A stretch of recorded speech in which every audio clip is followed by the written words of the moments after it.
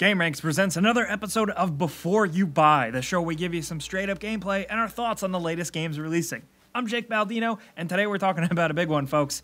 We're talking about Horizon Zero Dawn. This PS4 exclusive game has a lot of hype, and it turns out, yeah, it's really good. While it borrows heavily from a lot of other games in some aspects, and that may bother or even bore some people, the way Horizon Zero Dawn really is different makes sticking around for it mostly worth it. Listen to me though, you guys know how these videos work. I give pros and cons, and honestly, it's gonna sound like I have a lot of complaints, but ultimately I very much enjoyed my time here. There's just a few aspects that I'm a little mixed on. First things first, the story, without, I promise, not getting into too much spoiler territory, it's probably one of Zero Dawn's best assets. The story and the world building in general was honestly not at all what I expected. While it still feels very much like a gamey story, this is an ambitious, vast tale intent first and foremost on creating like this entire world universe that takes place after the fall of civilization, complete with regions, clans, cities, kings, warriors, religions, everything. And that just genuinely surprised me because here I was thinking it was just some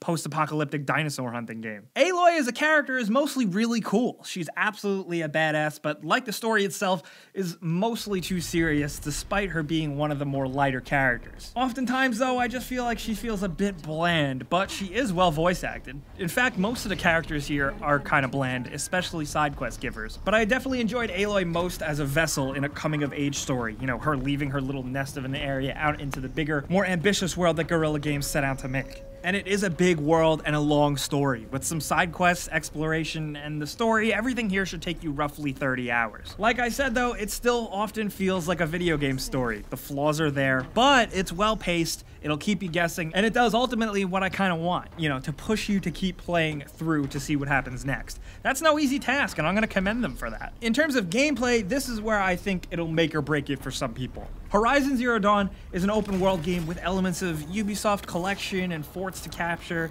and towers to climb, you know, that you've seen in every Assassin's Creed and Far Cry game, as well as hiding in bushes and stealth killing unsuspecting enemies, and exploring a world filled with side quests, hub cities, and merchants. The best way to describe Zero Dawn is to compare it to other games, whether you like it or not. The moment-to-moment simple stealth and trap laying feels a lot like modern Tomb Raider. You spend a lot of time hiding in bushes and creeping around in tall grass and picking off enemies one by one. It's familiar, but it's fun and it works well. Living off the land, hunting, and crafting feels a lot like a really, really good Far Cry Primal. Yeah, did you forget about that game already? That's the name of the game here. You're constantly gathering and crafting, but it doesn't manage to feel insufferable despite your bag always filling up. The crafting and ammo systems are simple, effective, and it just exists as a gameplay element, not a weird hindrance or a big deal. The actual hunting of mechanical animals is honestly some of the best stuff here. Using your focus scan to plot out weak points, then set traps, and then launch the offensive is really fun, especially because it can get really difficult at times when some enemies can cream you in one hit. Yes, you will get one or two shot at a lot in this game. Even though the health system is really forgiving, you can get your ass beat still. Even though you're getting pummeled and killed by them, it's totally worth it because the creature and enemy designs here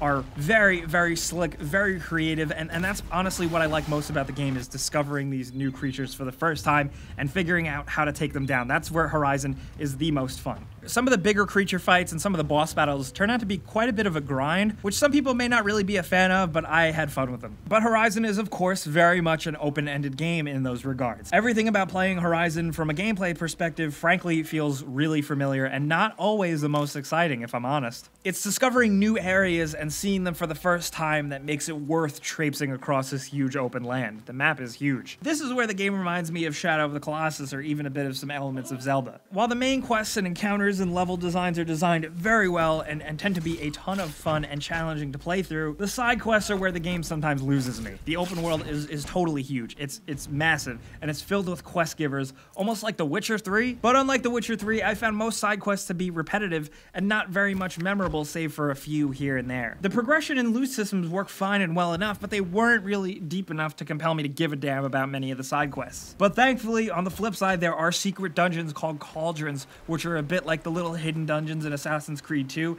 and they are crazy fun. There's also these very difficult hunter trials if you want to extend the hours and challenge, and really kind of push the limits of the hunting gameplay and how much trap laying and preparation you can really do, and those are definitely cool. I recommend those. If that sounds like a lot of things with the game that don't work very well, honestly though, seriously, it's the coolness of the world and the creatures that really holds everything together like a fragile glue. Do you know what I'm saying? In terms of visuals, now look, I gotta say first, of course, I am a PC player, so yes, there is a lot of scrutiny that I come with, but I gotta say, Horizon Zero Dawn is easily one of the better looking console games, right up there with Uncharted 4 in terms of competition for just detail and how well everything looks. Meshing graphical prowess with the art design. In Horizon Zero Dawn, there's always a beautiful scenery, there's always lush green forests and vegetation that are always moving and flapping in the breeze, there's always a sunlight glowing on something and a shadow being cast, and in motion it looks absolutely amazing, and I didn't experience any slowdown at all. I was playing it on a PS4 Pro, and also it's worth mentioning that Horizon Zero Dawn probably has some of the best draw distances on a console game I've ever seen. While graphically the game looks amazing, the music, the voice acting, and the presentation here are very top-notch. Of course,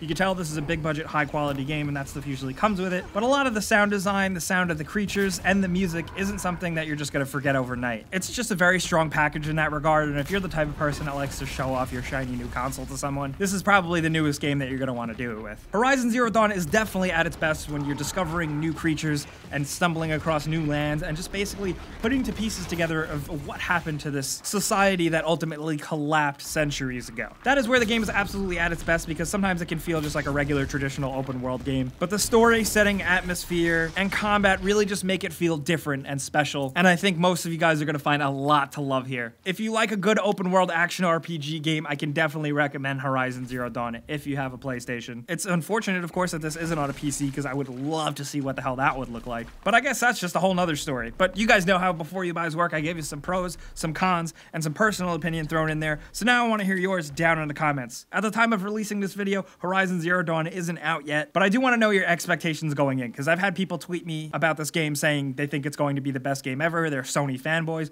and I've had other people telling me that they think it's going to be a trash garbage game. I am pleased to report that Horizon Zero Dawn is definitely not a trash garbage game, but I do want to hear what you think about it down in the comments below. If you have any questions at all, I'm going to answer as much as I can down in the comments, but I'll also be talking about the game on Twitter, Facebook, and Instagram at Jake Baldino as well. You should go ask me over there too. You guys know the deal. Thanks so much for watching the Before You Buy videos. They're our favorite to do. Clicking that like button helps us out a ton, but if you're new, subscribing is a good idea because we put out videos every single day. But as always, thanks for watching, and we'll see you guys next time.